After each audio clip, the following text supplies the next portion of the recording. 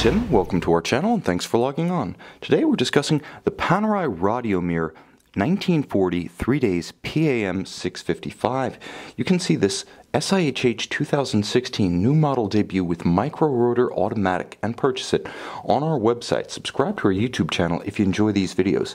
And please click on the card in the upper right hand corner of the screen at any time during the video to see our full commercial listing for this watch with additional accessories included in the sale, high resolution images, and naturally full pricing details for this PAM 655. Now on my wrist, 6 1/3 inches, 16 centimeters in circumference.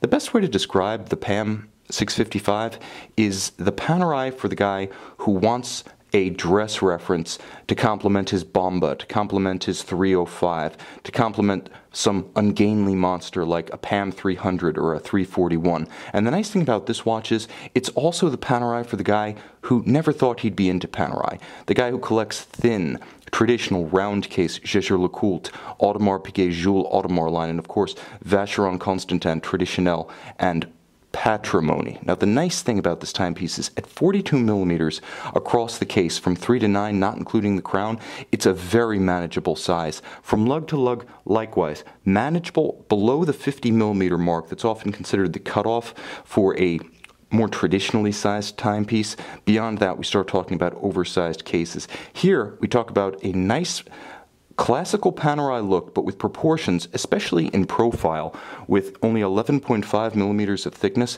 that will work well with formal attire. A little bit more versatile than a giant dive watch, especially something like a PAM 24, 25, any of the submersible families. This one is simply handsome. It's also quite a bit different than what you would expect from Panerai, featuring the black on white with simulated aged patina lume, and the watch has all of a polished finish with the sensuous 1940 case, punctuated by the straight lugs that came into use during the later phase of what was then known as the 6154 case style in the late 40s, early 50s. This is a bit of a departure from the wire lug origins of the Panerai models, the classic military Panerai models, but before the arrival of the model that would ultimately become known as the Luminor under another sky and in another age without the crown guard. So in a lot of ways, this is sort of like a Luminor 1950 case without the crown guard.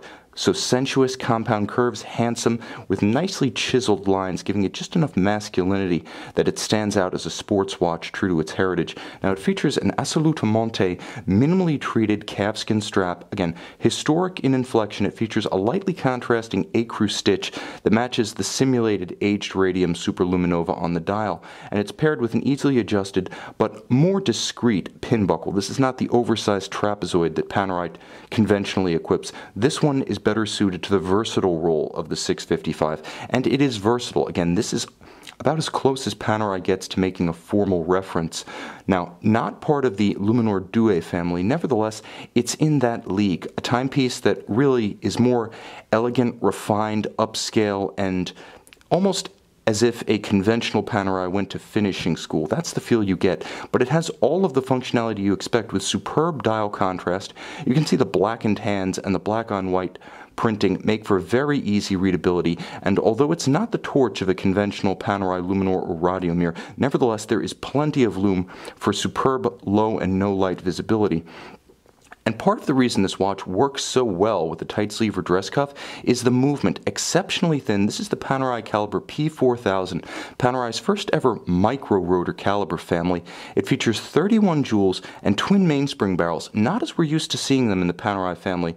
You can't quite see underneath the barrel bridge, but these are stacked barrels a la Chopard LUC. Very nicely done, and with a micro rotor in the same plane as the rest of the movement, it doesn't cover the display. In other words, you can see the entirety of the movement without obstruction. And of course, because the rotor is countersunk into the movement, it allows that thin profile.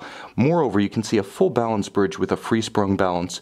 So it's very much a sports watch caliber, thanks to the resilience to shock that you get from that architecture. It also features 3 days of power reserve, thanks to the stacked barrels, with a modern 4 Hz beat rate. This is a sophisticated movement. Like the watch itself, equal measures rugged and sophisticated, refined, but also built as a sports watch at heart. This is a watch that you can wear in the water with 100-meter water resistance. This is absolutely a timepiece you can pair with a textile Panerai or aftermarket Panerai strap and take shallow diving, take out on the jet ski, jump into the pool. So while the watch goes well with a business suit, it's equally apropos with a bathing suit. You can see and you can purchase this Panerai Radiomir 1940 3 days PAM 655 on our website.